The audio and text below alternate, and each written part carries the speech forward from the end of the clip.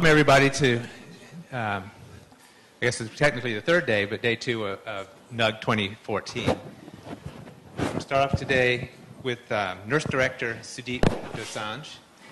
Sudip, as I said, is Director of NERSC. Previously, he headed extreme scale computing at Sandia National Laboratories and was co-director of Los Angeles Sandia Alliance for Computing at the Extreme Scale. Los Alamos.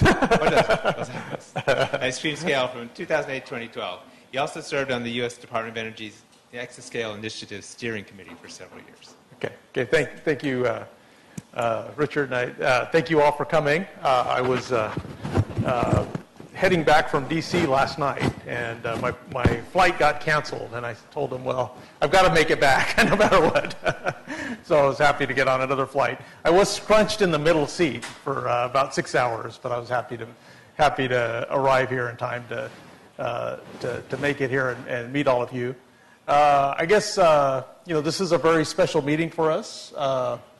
This is kind of the kickoff, as you've heard, of our 40th year, our anniversary, and we do have some faces from the past who've joined us.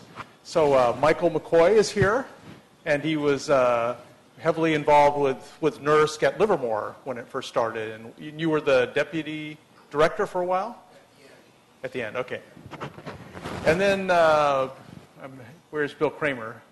Did Bill step out? So Bill Kramer is here, and so he certainly has a very long history with NERSC as well. Once it was at Berkeley, so we'll have some. Oh, okay. No, we appreciate everyone coming out, and I guess we'll have some reminiscences. After lunch, we will have a lineup of all the quote-unquote old codgers. Okay. So I was telling Michael that I've been director of NERSC for about 15 months, so I can't take much credit for the 40 years. But it is pretty amazing that because I still remember NERSC when it was first getting started. So I just wanted to give you kind of an overview of kind of where we're at with NERSC and where we're headed over the next decade. And so, as I mentioned, NERSC was established originally at Livermore in 1974. So 2014, we're right at 40 years. It had a long history. A lot happened while it was at Livermore. In 96, it moved to Berkeley Lab. There's also a name change. Became the National Energy Research Scientific Computing Center. A lot of if you notice, these are just kind of highlights, but one of the notable things that was going on while NERSC moved to Berkeley was the transition from vector supercomputers to massively parallel computers, and that was actually a very, very challenging time for a lot of the users at NERSC. Certainly we have even back then there were lots and lots of users and lots of codes, and managing that transition, that was actually a very major transition for the community, was definitely a challenge. And in some ways we're facing kind of a similar challenge now as we go to multi-core. We have lots of users, and so we can't perhaps make a very radical shift, but we recognize that we need to start making a shift with our next generation systems. And so we do liken kind of what's going on now with the move to multi-core and perhaps a new programming model and the changes that are going to be required in the software to what we had successfully managed back in the late 90s. And of course there were lots of lessons learned from back then as well that we can apply to now. Another kind of major shift that's been happening is over the last decade or even longer has been really a growing emphasis on data. And so if you see a lot of the highlights over the last 18 years or so, we established PDSF, which is a data-intensive computing system for nuclear and high-energy physics, and you certainly heard some highlights, and you're going to hear a talk later on that talks about some of the insights that have been gained from that. HPSS became the mass storage system platform in '99. We deployed a facility-wide file system in 2006. And we started a collaboration with the Joint Genome Institute. So we provide all the computing for JGI. And so I'll talk more about this, but there's lots of talk about big data, but we deal with lots of big data at NERSC as well. It's more scientific data, so it's not the type of data that Google deals with, but it's still very large quantities of data that we're dealing with now. So we do collaborate with computer companies to deploy advanced HPC and data resources. I was at, as Richard mentioned, I was at with Sandia and Los Alamos working on Cielo. At the same time, NERSC was working on Hopper, and those were sister systems that were deployed at the same time. They were the first Cray petascale systems with a Gemini interconnect. Right now, we have accepted, and we're going to have a dedication later on for Edison, and that's the first Cray petascale system with Intel processors, Aries, interconnect, and Dragonfly topology. It was the serial number 1 system for the HPCS program. Right now, we're working with ACES again. They're going to deploy Trinity in the 2015-2016 timeframe, and we'll be deploying a sister system, NERSC 8. And those are being jointly designed as on-ramps to exascale. I'll talk a little bit about that. And then we've architected and deployed data platforms, including the largest DOE system focused on genomics. So with all of these, these are leading-edge systems. There's always lots of challenges when you're deploying systems like this. You can't buy these things out of a catalog. It always requires very close collaboration with the computer companies and with the technology providers to deploy these systems. There are always hiccups. I don't know of a single system that's been ever deployed at this kind of scale that doesn't have some hiccups. So part of our strategy, which I'll talk a little bit more about, has been always to have 2 large computational systems on the floor at the same time, so that one is always stable, and when we bring the new one in, there's always one that has a 5-year window that's kind of in the middle of its life cycle as we're deploying the new one. And so that's probably something that's a little bit different that we do.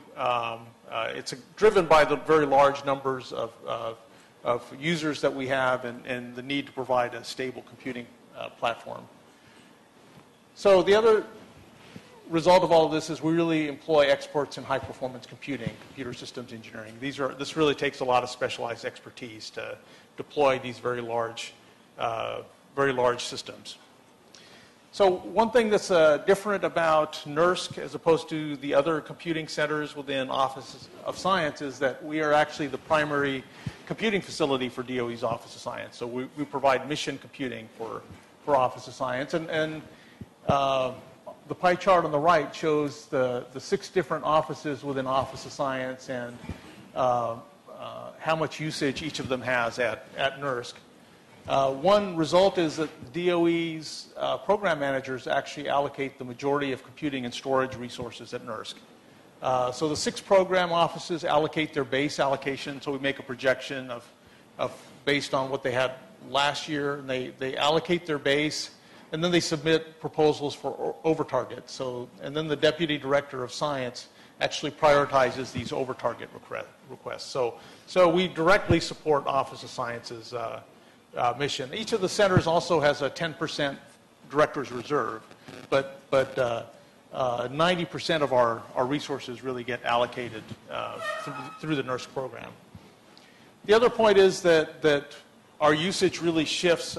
So we can't pick our users. We have to serve the people who are selected as users. And then the usage really shifts as DOE priorities change. So if you see changes in DOE's strategic plan, that directly affects the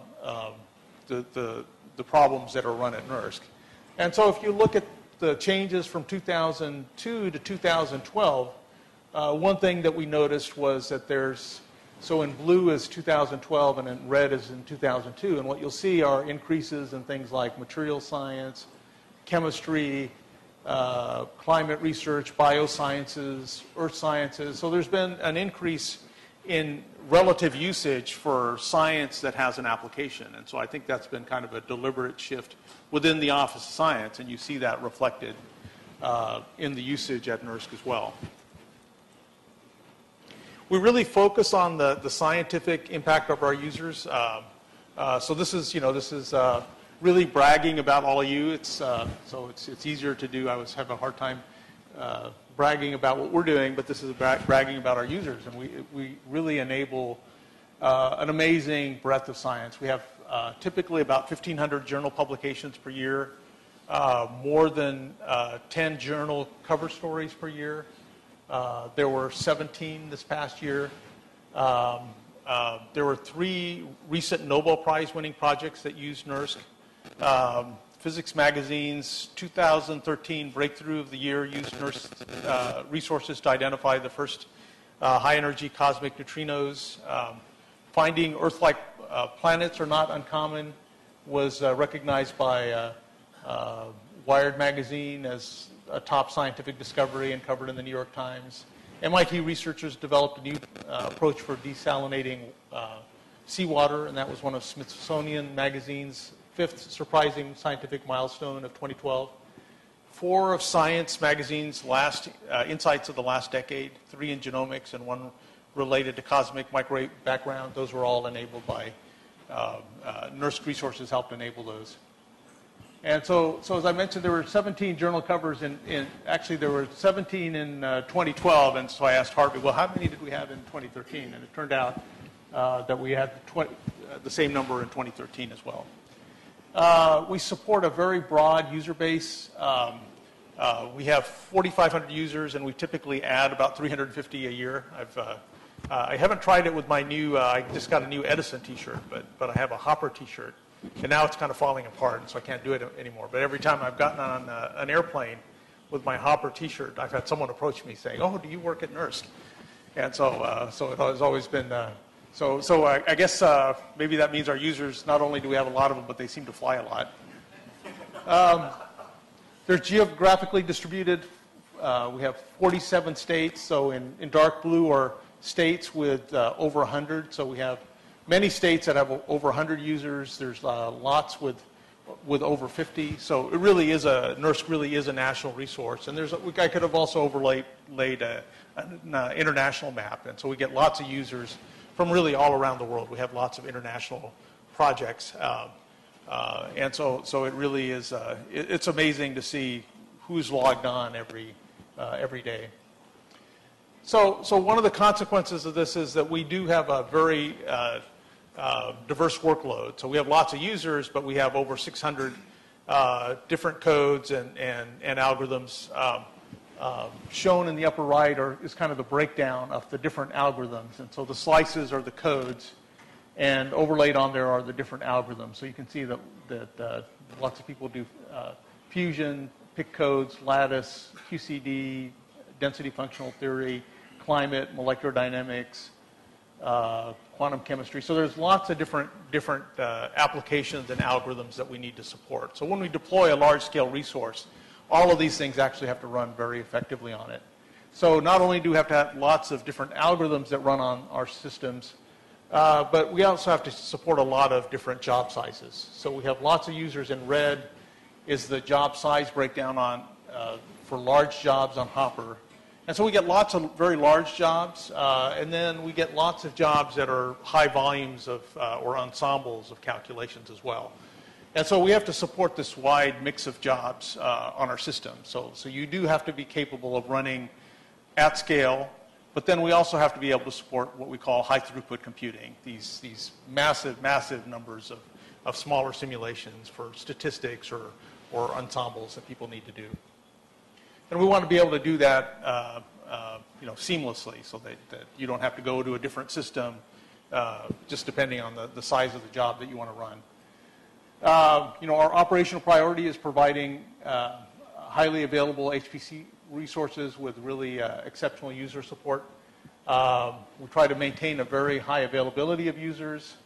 So we do chart the satisfaction rating. You all have probably gotten an email from me asking you to complete our user surveys, but we do track those very seriously. We look at all the issues. If you write down something, someone actually will go and look at it, and we'll try to figure out what's going on. So if you're having issues, you can call directly or email directly, but the user survey is actually a very, very useful resource for us in figuring out what help you need. We also want to maximize the productivity of our users. We've had some conversations with Dave Goodwin, our program manager, that NERSC staff has actually been at about the same number of FTEs for a long period of time. And during that time, our number of users has grown very dramatically. And so shown on the left is the number of users, and the red line is the users. And you can see this very dramatic increase from 2002, where we were perhaps around 1,000, to close to 5,000 now. And so we've done that with roughly the same number of staff. And so one of the keys here is keeping the number of tickets per user down. And so this is a very important metric for us. So we have to have a plan to, if you generate a ticket for us, within 3 days we have to have some kind of plan for trying to resolve that. And so if we get really high in the number of tickets per users, and we have more and more users, you can see we can really very easily get dwarfed. And so keeping this down, and so through a lot of hard work, through the user services group, we've been able to get that down, and the systems group as well, as figuring out how to make the systems more stable. We've been able to get it down from about 3.4 tickets per user down to about 1.2 tickets per user. And so that's a huge change that's really been necessitated by this dramatic growth in the number of users. And so how have we done that? So as I said, we work very hard to make the systems as reliable as possible. We also try to have training, as much training as we can do. We try to have very useful web pages. People work really hard on those. They understand that if you don't put something in a web page, that you're going to get a phone call, or you're going to get lots of phone calls. And so we try very hard to do things that are scalable. And this is going to be this has to be part of our strategy also for moving to multi-core, because we have so many users. We have to do things that are scalable. So we'll have one-off collaborations with users, but we can't obviously have one-to-one collaborations with these many users. And so we have to, from what we learn as far as transitioning the codes, we have to figure out how do we get that to a very broad community. So if we look at NERSC today, these are the large systems. We've just deployed Edison. We're going to have the dedication for Edison, and I talked a little bit more about that. We have Hopper. We have a number of production clusters, viz and analytics, data transfer nodes, all connected by very high-speed networking. We have local scratch on both of our large systems, and then we have a global file system as well as archival storage. We just went to a 100 gigabit connection to the outside. So this just shows the large systems within Office of Science. Currently, as I said, we always have two at the same time. So when we bring on NERSC 8, we'll have retired Hopper by that time, and at that time our systems will be NERSC 8 and Edison. But we really, I was actually at a meeting where we were talking about redefining the LINPACK benchmark, but we really don't focus on the top line, the peak flops. We're really focused on scientific productivity and deploying systems that are useful to all of you. And what's happening partially is that the benchmark that people use, that LINPACK, even the developers recognize, that it's becoming more and more divergent from the everyday applications that we see. So we really focus on other things, and one of the things we focus on is memory, having lots of memory per node, lots of memory bandwidth per node. More and more, the performance of applications is limited by your ability to transfer data, not as much as your ability to compute. People will say that floating point operations are for free, and that's because you're often just waiting for data to arrive. So you're lucky, if you do a calculation every 8 or 10 clock cycles, you're probably actually doing pretty well. So we worked very hard to make in collaboration with Cray and Intel, the memory bandwidth is per node is very high.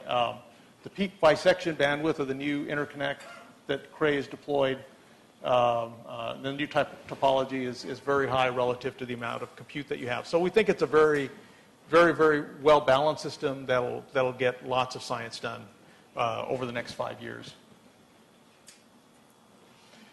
So if you drove up or came up in the shuttle, you probably saw our new building, and you probably have heard something about it. But that CRT on the top, that's the artist's rendition, and this is a little bit. There's been every few days you see significant progress, but it's looking more and more like a building. It's pretty imposing as you look up. The big thing for us is that it's going to give us a lot more space for the systems and a lot more power. And the other thing is that it'll bring NERSC back to, currently we're in, for those of you who visited us, we're in downtown Oakland. So it'll bring us back onto the hill, and so we'll be co-located with the research division and with ESNet, and we'll have certainly be much closer to UC Berkeley. So there'll be a lot of collaborations that this will foster, but it'll also give us lots of floor space for NERSC 8 and NERSC 9. The building is being designed for exceptional energy efficiency, so it's natural air and water cooling. There are no chillers. We're trying to do heat recovery. Of course, you don't get. I guess in California we get cold when it's 50 degrees, but we can't do as much of that as obviously if you're in a much colder climate. But we are looking at how we do heat recovery. The PUE is essentially the efficiency of running these systems would be less than 1.1, which is very good. And it looks like we'll have a beneficial occupancy in November of 2014. And so when you come here in 2015, the building should be complete. And so we have a plan to move the systems into the new building. So we're going to try to make it as painless as possible for all of you. You can't make a move of this size without some disruption. We worked very closely with some of the folks from Livermore, actually, who've done some similar moves to understand some of the issues that we might be facing as we make this change. One of the things we're going to do is we're going to try to replicate all the data at Oakland and move the replicated data. So the storage systems should actually see no downtime at all when we move them, because there'll be a copy that's at NERSC. We're going to move the systems in phases. Hopper will stay actually in Oakland and will be retired there. But Edison will move and will deploy NERSC 8 in the new building. So Edison, we're trying to keep it down for as little a time as possible. And so for the smaller clusters, we can probably do the moves in about 2 weeks. We're estimating about 2 months for Edison. So we are looking at some alternatives for how we can replace those hours as well. And so that's something we'll be able to talk to you all about sometime in the next few months. So we've been working very hard on NERSC 8. Edison, we made a decision not to deploy GPUs within Edison. It would have given us a much higher peak. We would have done much better on LINPACK, but for our majority of our users, it didn't look like all of our users were quite ready for that jump. We do think that in the 2015-2016 timeframe, there's been lots of work done, and we think people are better poised to make the leap. We've identified people who we need to work with. And I think it really is necessary and I'll show some data on that later, but I think it really is necessary to make this change to multi-core and more energy efficient architectures. So the mission need for NERSC 8 is actually, the user's need is much higher, but we established the mission need is at least 10 times Hopper on a representative set of DOE benchmarks, but we would like to get that on real DOE applications. We do need to provide very high bandwidth access to existing data. There's lots of data already stored here. And so NERSC 8 needs to integrate within that environment very seamlessly. And as I said, we need to have a plan to begin transitioning our user base. So this should actually not say not yet known, it's just not public. So we're hoping we'll be able to announce this. We have an independent project review later this month. And so our hope is this was a joint project with Los Alamos and Sandia on Trinity. So it doesn't really make sense for one of us to announce it because everyone will know what the other system is. And so we're going to try to do a joint announcement hopefully in early March, and it looks like we're on track for that. So at one of the telecons in March or April, we'll certainly give you all a lot more detail about what we can say about NERSC. It's still going to be an early announcement of the technology, and so we need to work with the technology provider as well to figure out exactly what we can say. But I think it'll be evident. I mean, I think people will understand what changes that need to be made to begin preparing for NERSC. And really, no matter what the technology is, there's a lot of similarity in all the systems, and really multiple levels of code modification may be necessary. You'll need to expose more on-node parallelism, increase application vectorization. If there was a coprocessor architecture, then you have to worry about locality directives. If there's some local scratch or scratch pad, then it's something you'd have to look at as far as how do you most effectively use that. Can the compiler just make use of that, or do we need to add code directives to be able to effectively use that? So this is something that we'll be, as I said, we'll be talking with you more about. This just shows notionally what we're looking at. We're looking at a system that, in terms of system peak, would be 20 to 40 petaflops. The system memory would be around a petabyte. A lot of this depends on, there are also lots of budget, lots of options in the contract. So part of this is to be a little bit fuzzy on what the system is, but part of it is also that there are options to make changes, because again, this is still early, and so we don't exactly know what Congress is going to do over the next couple of years. The node performance will be up by something like a factor of 5. We're hoping to see some increase in node memory bandwidth. You're probably going to, the higher number would be if there's some scratch pad or some memory that's on package. We're going to see a lot more concurrency. In terms of system size, we will see some increase. It's not going to be a huge increase in the number of nodes. The main thing you're going to see is a lot more node concurrency. Increasing the node interconnect bandwidth in this time frame is really a challenge. So it may actually be NERSC 9 where you see really a big boost in this, but we are working to see if we can improve that. So we'll need to use a number of different approaches to begin preparing the user community. We're having, with the vendor and the technology provider, we'll be working with NERSC and ACES to, we'll be doing developer workshops, early test beds, an early test bed for users. We'll be engaging with the application teams. We want to partner with and leverage existing efforts. There's certainly a lot going on with the community, and so it's not like NERSC is going to do this all by ourselves. So we need to coordinate with Oak Ridge and Argonne and the other centers. And we really need to do widespread training. As I said, we have lots of users, and so to manage this transition for everyone, we really need to do things that are scalable. So we want to host workshops, online training, create easy-to-follow online documentation to help users as much as possible. So this is just one example. We've looked at, in our application readiness efforts to date, we've also looked at GPUs and other technologies, but this is just one particular code looking at Knight's Corner. So actually it's two different codes. There's the Berkeley GW code and an atmospheric model. And what you can see, I guess the takeaways from this is, so it's comparing in blue performance on Sandy Bridge and in red performance on Knight's Corner. And it's looking at like the original, you refactor the loops, add OpenMP, add vectorization.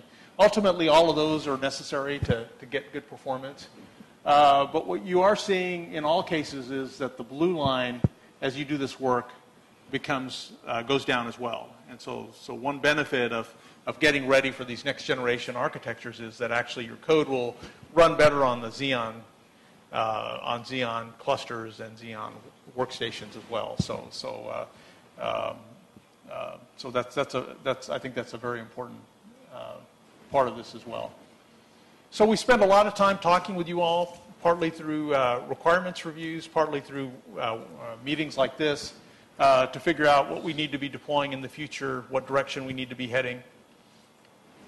So we do requirements with 6 program offices. So within the Office of Science, we try to do the reviews every 3 years. So we're almost through our second set of reviews. So we pick a target. So like we'd say 2017. So we go and have a discussion with the program managers and the scientists. We try to get a representative set of the users. So typically we want people at the meeting who represent more than 50% of the usage within that program office. We try to really have a discussion about science goals and representative use cases.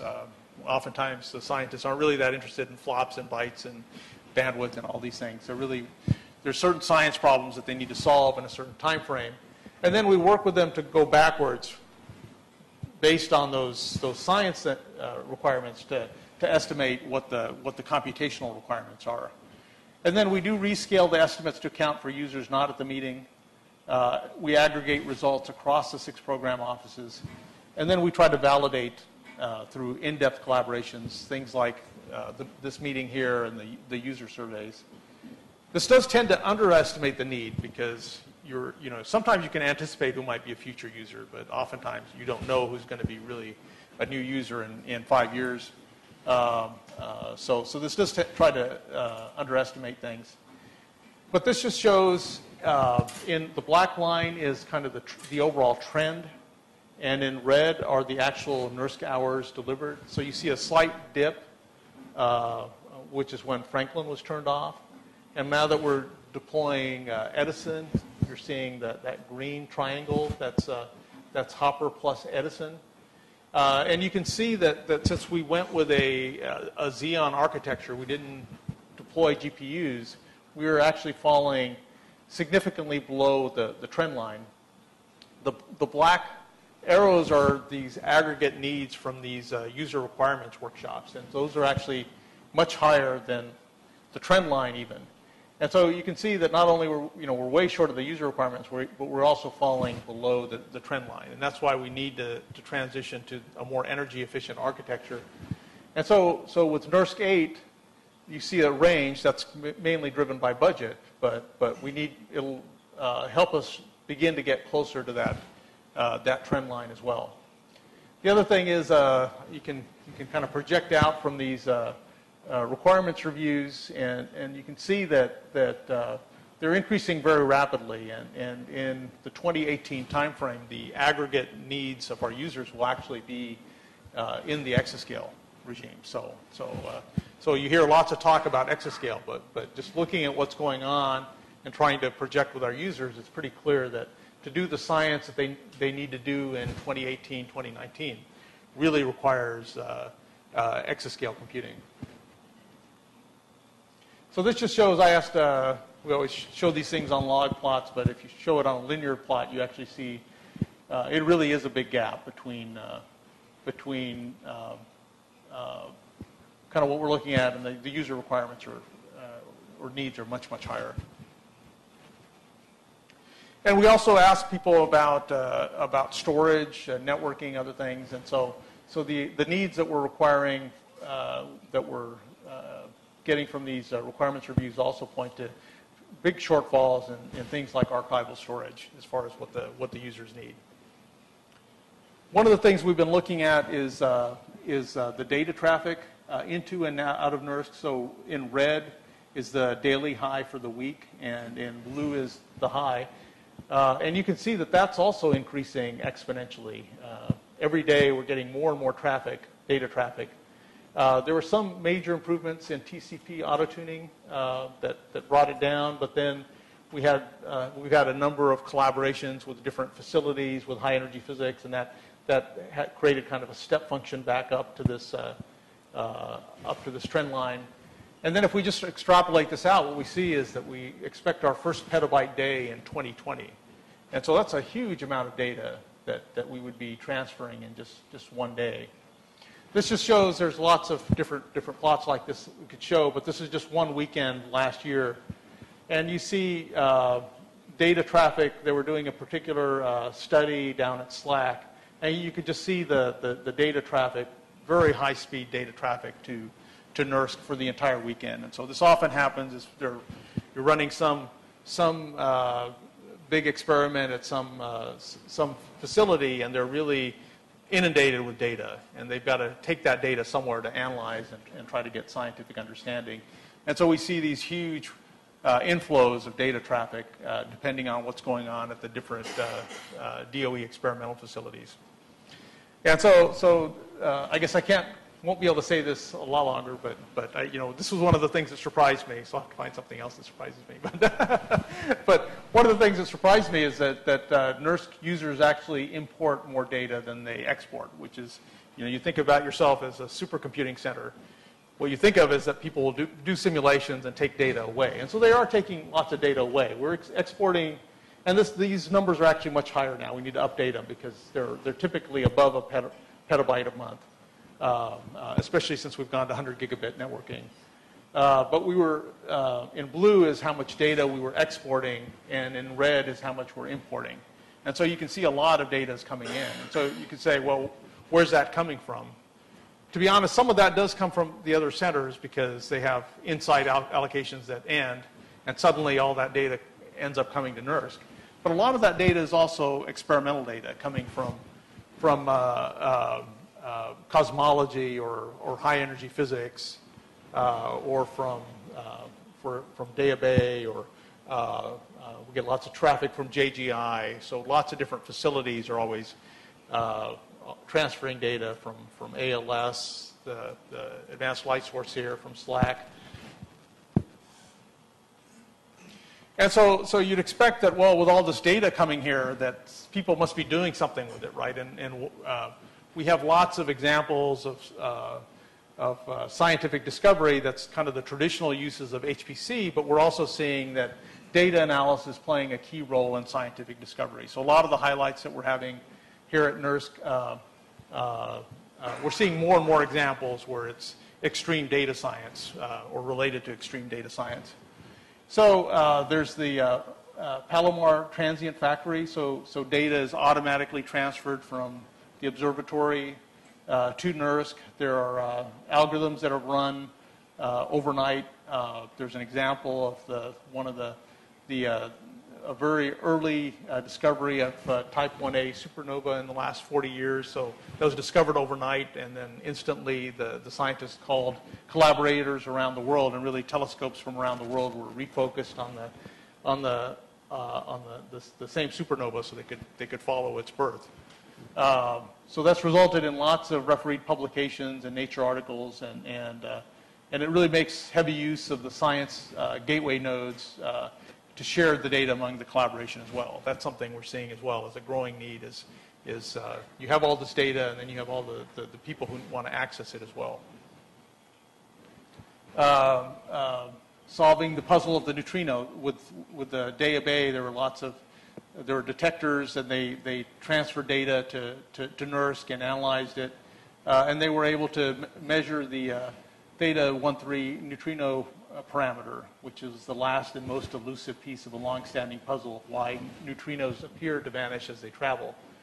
And so that really used high-performance computing for simulation and analysis. The data came into archival storage and used the data transfer capabilities, including ESNet, and it used the NERSC global file system, and then science gateways for distributing the results. And this was one of Science Magazine's top 10 2012 breakthroughs.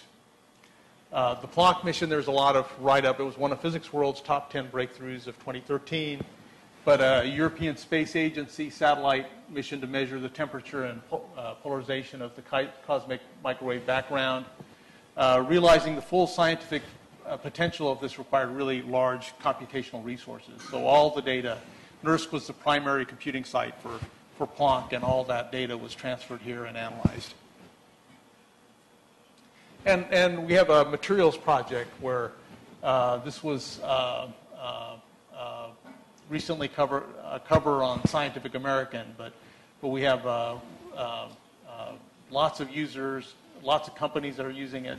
But what we're providing is the infrastructure so that people can screen materials using computations.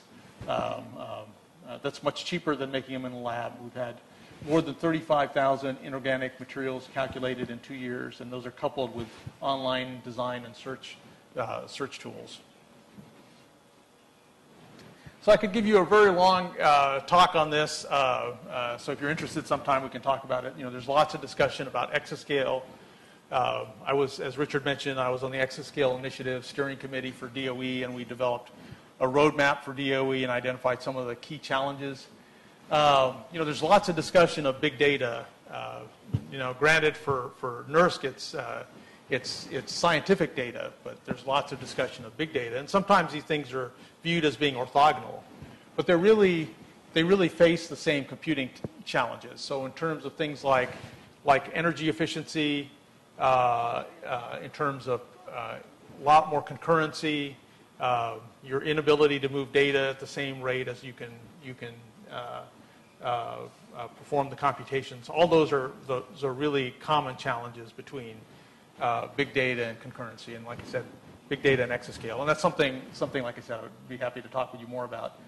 The other thing is that this data deluge at experimental facilities, and we're improving networking, so we see this as a accelerating trend towards data-intensive computing. So if we just look at what's going on in the facilities, we're seeing huge increases in terms of the detectors that people are deploying are improving at much faster. We think of things like memory improving very, very quickly, but the improvement in instruments is actually much greater. And so that's helping create this data deluge. This is kind of leveled off some, but the cost per genome had been going down pretty dramatically. And when we look at things like the advanced light source and at SLAC, the data rate has been growing and growing, and you know, we can see that in the future, you know, we're going to be at terabit per second type data rates, and we're seeing that data sets are going to be growing to hundreds of petabytes, and so this is something that we do expect to play a bigger and bigger role. We're already seeing the impact of that at NERSC, but we're going to see a bigger and bigger impact in the future. So our strategy has really been, you know, we have to continue providing great operational, you know, we have to do great at operations, because really anything we do has to be built on that base. But on top of our operational base, we see that we need to deploy usable exascale computing and storage systems for our users. Just as you look at the demand for computing within the Office of Science, it's really amazing to see those curves. We need to start transitioning the codes, and for NERSC this is a big challenge because we can't spend 3 FTEs per code helping them transition to many core architectures. And we do think we have a critical role in terms of influencing the computer industry to ensure that future systems really meet the mission needs of the Office of Science, but really meet the needs of our broad base of users. And that's something very much of interest to the computer companies as well. They don't want to deploy systems just for one application. It's hard enough to get them to pay attention to high-performance computing, much less saying, oh, well, you should only focus on these 3 or 4 applications. So we've been working very closely with, there's a fast-forward effort within the Department of Energy, which is funding some of the chip and memory and storage companies. We recently launched Design Forward, which is focused on interconnects, and so we're trying to play a very active role in trying to make sure that the broad needs of all of you are represented as the companies think about their future products. And then finally, we really want to increase the productivity, usability, and impact of DOE's user facilities by providing comprehensive data systems and services. And so we see both of these as complementary initiatives, but they're both absolutely critical for the future of NERSC and the next 10 years of computing here. So that was with that, I'll be happy to take any questions.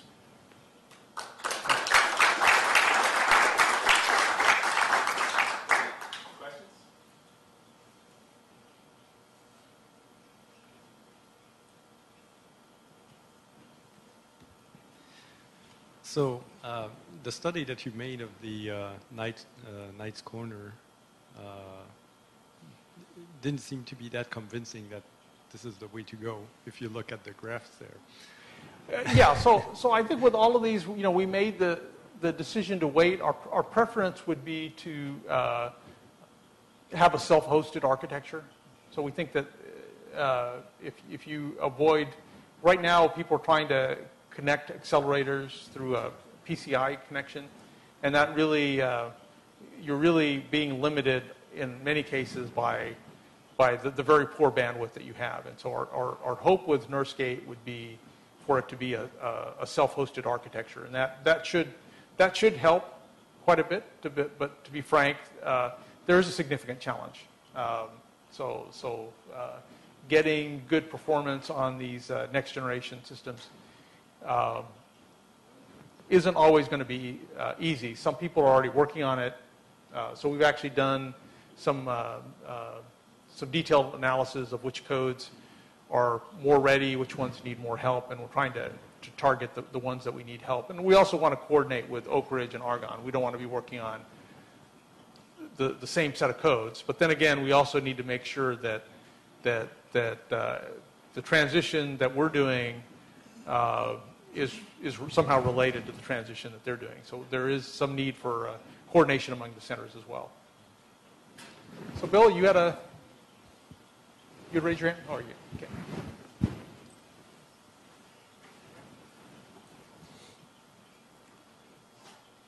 Hi, you emphasized data as being the critical thing for NERSC, and so I wondered how you thought about traditional NERSC simulations or traditional HPC as being more geared towards predictive models, and where do you see that going into the future? Right. Yeah. So that's why we really have these two strategic objectives. These two what we've been calling initiatives. They're very interrelated, but I think that the top one is really aimed at more of our traditional workflow, which a lot of it is solving these scientific problems, these PDEs or other things, and the bottom is at related to data. So we think that both are important for our future. Whether you can deploy a single system that meets both sets of needs, that's something that we're exploring. So there are different options for that, because right now, if you look at it, a lot of times people deploy different systems for the second set of problems as opposed to the first set of problems. Now, when we've done surveys as to why that is, there are some architectural differences. For instance, people will say that for these data-intensive problems, you really need much faster I/O. And so with NERSC, we're looking at potentially deploying a burst buffer, which would be a layer of NVRAM, which would dramatically increase the amount of I/O capability that a user could see. But a lot of the things that they point to are actually software related. So I would say that 2/3 or 3/4 of the issues as to why people are deploying different systems here have to do with more software as opposed to architectural differences. And so we are looking at, on our large systems, can we provide the same set of software services that people need? Thank you. Thanks. What are the future plans for the non-flagship machines like PDSF, GenePool, Mendel? So our collaboration with JGI is critical for NERSC. It's something very strategic. I think it's helped us pioneer a lot of things and understand these data workflows much better. They're also, here at the lab, so there's, it's a very strategic partnership. We are working with JGI to see if parts of their workflow can run on Edison and Hopper. They'd love to be able to use some of their ERCAP allocation for some of their computing. Right now, GenePool is very much tailored to their workflow, right? And so making that transition is not particularly easy, but it's something that we're going to be exploring with JGI. We will be moving GenePool into CRT, so I would expect us to have the collaboration with JGI to continue for a long period of time. The collaboration with PDSF in the high energy physics community is even longer, and so we're certainly expecting to move. So we'll certainly be moving Mendel. We'll certainly be, our expectation would be that PDSF is, will continue in a, that'll be a longer term. But we are looking at can we move some of that workflow to NERSC. And so some of the things that we're looking at is potentially having a data partition on NERSC. And that's something we can talk with you. We'll certainly be able to talk with you more about in a few months. And it would be certainly useful to understand how useful that would be for some of these problems. But the idea would be to have, you could have a more x86 based partition that had more memory, that also had access to the burst buffer, that potentially had a different software stack. And so could you meet some of these needs? It would certainly be much more cost effective if you could meet some of the needs with the same technology as opposed to deploying different systems for everyone. So, but that's something we're going to be looking at.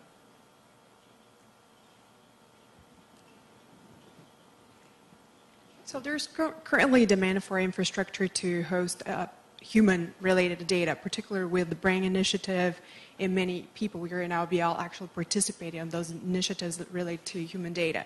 Is there, what's the likelihood that NERSC will come to host human-related data and be HIPAA compliant and so on? Yeah, so it depends on the types of data. That's something we're looking at. If it's HIPAA compliant, or if it requires, there's some data that isn't associated with a particular person, right? And so that doesn't have the same security issues as if it's tied to a particular person, right? So we are looking at different. Could we provide different levels of security for different types of data? It's very much of a challenge in our environment because we try to. I think one of the things that users really like about NERSC is that we are very open, right? But we are looking to move in that direction. But I think we have to do it in a way that doesn't disrupt what we normally do. I think if we made all our users get crypto cards or something, I don't think that they'd be very happy. I don't think we'd be very happy either. So I think those are some of the trade-offs that we have to look at. I think we have done some work with the human brain folks, and I don't know, Shane, are you? We've done some work, but yeah, it's been pretty constraining, like you said. Usually we're trying to work right now with data that's still uncommon. Yeah. But that's always an issue when you start moving into data. If it's data from Slack, they're probably not experimental data has value for a long period of time. You could argue what the value of computational data is over time, but experimental data typically becomes more valuable with time because you can't go take a snapshot of the night sky, or you can't go rerun an accelerator experiment. So once you have that data, you really want to hold on to it for a long period of time. So they have lots of issues with resilience and longevity. If you add privacy to it, so a lot of the data we deal with doesn't have this privacy issue, but that's something we have to look at. Okay. Thank you, Sudip. Okay, thanks.